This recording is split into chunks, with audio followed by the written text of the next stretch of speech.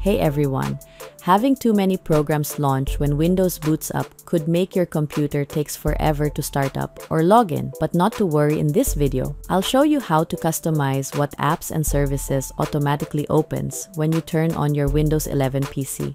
Let's get started. The easiest way to change startup programs in Windows is to use Task Manager. Open Task Manager by right-clicking the taskbar and selecting it. Go to the Startup Apps tab.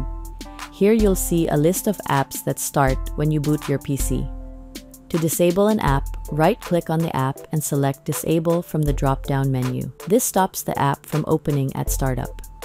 Now, if you want to add a new app to the startup list, go to Settings by clicking on Start menu or Windows button. Click on Settings, an icon that looks like a gear. At Settings section, click Apps on left pane. Now, click Startup option to expand it.